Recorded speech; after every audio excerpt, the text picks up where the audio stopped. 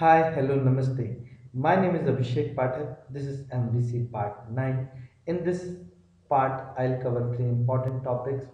First one is what is entity framework and its version, step by step process to set up entity framework, database first approach with MVC, and at the last, we'll see important MVC interview question based on this MVC part. So this is continuation of MVC part 8. If you have not watched MVC part 8, so I strongly recommend you to watch that video part as well. So in MVC 8, I covered few important topics: understanding link queue, understanding entity framework and its approach, use of database first, and interview questions. So you can watch MVC part 8. So let's move to first one. What is entity framework and its version? So entity framework is, this is ADO.NET.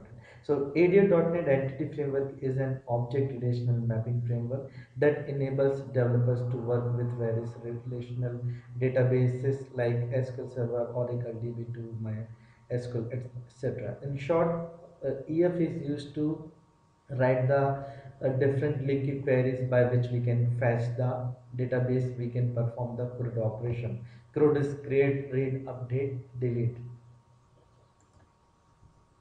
So let's move to another slide. So there are different entity framework versions are available. So this is the latest version 6.0 that was launched with .NET Framework 4.5.1 with Visual Studio 2013. So this is very important to know, because if you are using any lower version like Visual Studio 2012 or 13 or 12 or 10, so you will not be able to use this entity framework 6.0, and it has a few important features. So I'll cover few important this feature when we will implement the entity framework. Then 5.0, it was launched with .NET Framework 4.5 with Visual Studio 2012. So it has also few important features which were introduced with Entity Framework 5.0. Then we have 4.3, 4.2, 4.1, 4.0, and at the last, yeah. So these much we have also 3.5 also. So these are the entity framework version. So if you guys want me to share this PPT, so please subscribe and give me your email ID so that I can share this PPT with you guys. So this is the first one, what is entity framework and its version. Now let's move to second topic, that is step by step the process to set up entity framework with database first approach. So what is database first approach? In this, first we have to set up the database, we have to write the tables, then we can use the database first approach. So let's go to SQL Server. Let's create a new database. Okay, how we can create? Either we can use this new database, or if you want to use the query, then we can write the query as well. So we will create one new database for our project. So it's taking a little bit time to expand it. Okay, yeah. So now right click and say suppose new query. Okay, so how we can create the new database? Let's enlarge it. Create database. Let's give the suppose tag MVC. Let's execute it. And this is the query to create the database. Now let's refresh it.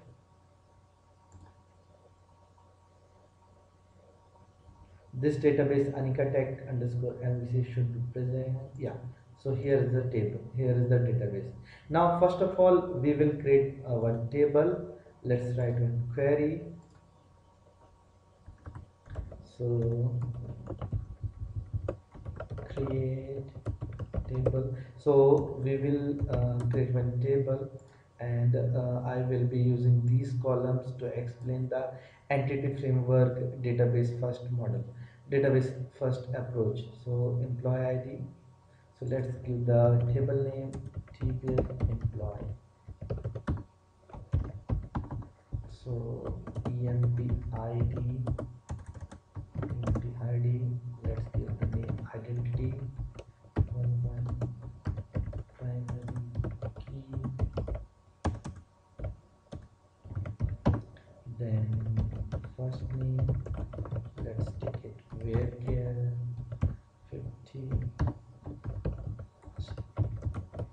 where care 50, empid, it should be int, we didn't declare the data type, the last name, then gender,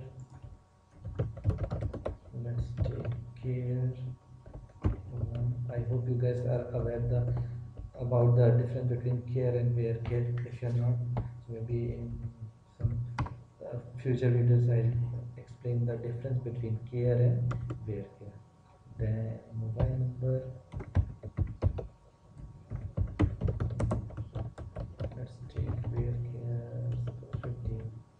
Never take it integer, because integer has some limit, and when we store the mobile number, maybe in India we store from 7 8 or something, so that number will not be stored in integer. So don't take mobile number as integer. And country, state and address. Country, suppose here 50, then state here 15, last name is address. So let's take address, and let's take it maybe 200. Okay, so this is the table which we have created for and our project entity framework database first model. So let's execute it. Let's go to tables, and yeah, here we go. So we have got one table. Now this table is ready. Now we have to use this table in our project, and this table will be used with entity framework. So this is the same project which I used earlier. So if you are not aware about this project, then I strongly recommend you to watch previous videos. So let's add one folder, add folder ef.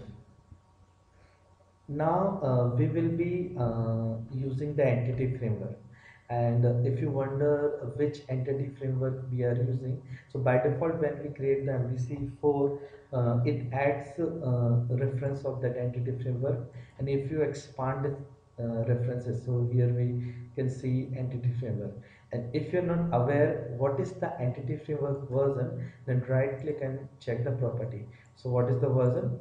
For 5.0. So which entity framework version we are using? Entity framework 5.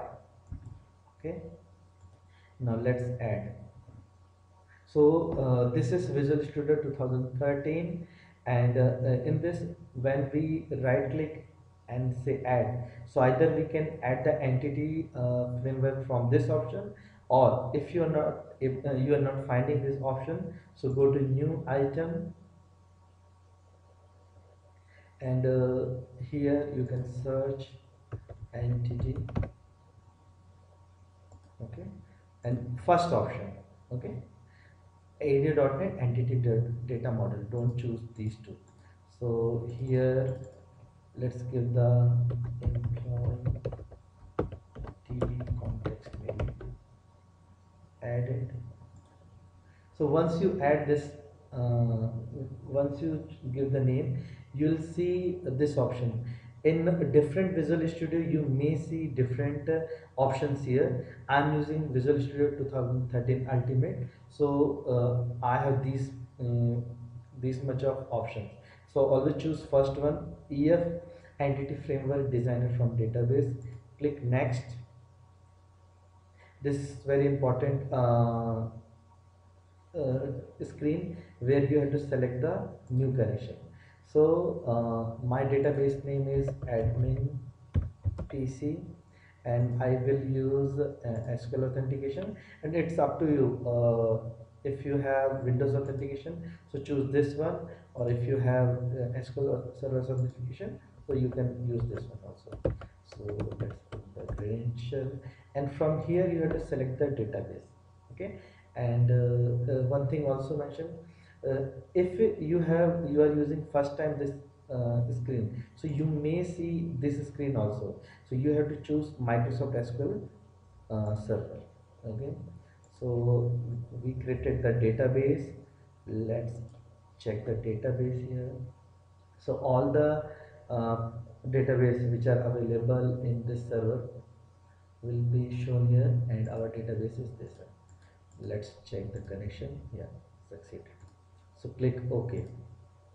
Okay, so now, yeah, so admin PC Anika tag underscore MVC. Here you are seeing two options. First one is no include exclude sensitive data from the connection string. I'll set it in my application code. And second one is yes, include the sensitive data in the connection string. So what does it mean? Notice here. So if I say no, okay, by default, so credential is not visible here. If I say yes, then this password will be visible here. So we'll use this yes, include the sensitive data in the connection string. And what will be the connection string in web.config? So if you want this connection string to be added in web.config, so say this one, or otherwise don't do, you can set it from yourself. So let it be like that. Click next. Here we are using entity framework 5.0. So earlier I shown, if you're not aware which entity framework version you are using, then you can go to references. Now we are using entity framework 5.0. If you want, you can also use the entity framework 6.0. Click next. This is another very important screen where you have to select the database objects. So it is retrieving all the tables, all the views and store procedures from your database. So as I created only one table, so if I expand it, only one table will be visible here. Here you can see two options to checkbox. The first one is pluralize or singularize generated object name. So like this is the table employees. If we say pluralize or singularize, it is going to create the name with table employees. And if we have any foreign key, then that foreign key column will be included in the model. So let's finish this. Now what will happen, this table will be uh, uh, fetched, and this is going to show using entity framework. So let's wait. It takes a little bit time to generate the entity framework. So it's generating the file, opening the file. Okay, so this table will be available in our project. Okay, I think it has created. So generally when you create the entity framework, it takes a little bit time. Yeah, here we go. So this is the table, same table which we created in our database. If you see the screen, empid, this is our primary key. Okay, so this is a primary key, and then rest of columns are there. And if we expand it, where we created under this folder, okay, ef. So in earlier video I explained, when we create the entity framework, the extension of file is .edmx, entity data model xml. If we expand it, we can see several files are there. We have to concentrate on this particular file, this context.cs. Okay, so if I click on this context.cs, here you can see The class name is Anika tag underscore MVC entities, and it is inherited by this DBContext. So DBContext is a base class. This is very important class where this class is responsible for connection management in entity framework. And if you see here, we have one constructor, and in this constructor one this parameter is being passed. If you remember, I added one connection string in web.config. So while we were creating the entity framework, it was showing us that this name will be added in a connection string. So let's go to web.config. Okay, yeah, here. So Anika tag, and this is the connection string. You'll see this is a little bit different from the connection string generally which we add, because this is an entity framework, so it has some different namespace or different information are available here. Okay, but main thing is data sources admin PC, initial catalog is this is ID, and password is given. Okay, so here, and also we added one table. So table employees. So in database, first what happens when we generate the model in database, first we have to create the tables, and same table will be used as a model. So this table, okay, this table will be treated or will be considered as a model for our code. Okay, so this is like that, and this is under this context.tt. And if you see, since we have opted that in option include that option was pluralize and singularize the table name. So our table name is table employees. And if I right click and say go to definition, or shortcut is F12, so same table is shown here. Okay, I'll just give you a little brief. When we create the object and we want to fetch the information from this table, then we have to create the object of this. So by default, when we create the object, default constructor will be called, it is going to pass this connection string to this base class. And if we navigate to this, it has this connection string, and it is going to take that connection string and manage the connection string. So in this video I have explained three important topics. First one was what is entity framework and its version, step by step process to set up entity framework, database first approach with MVC. Okay, and these are the slides which I used. Okay, and last topic is to discuss about this MVC interview question. So let's see what question can be asked. So what is entity framework, different entity framework versions, and which entity framework version you are using in your project. If you're not sure how to check or what is your entity framework version, so navigate to this references, expand it, right click on entity framework. Here you can see the version. Okay, so this is very important to know, because maybe many people work in a project but they are not aware the entity framework version. And if you're not sure how you can determine, so how to determine the version in MVC. Even one more question we can include here, what is DBContext file, okay, or class. So just now I explained what is this class DBContext.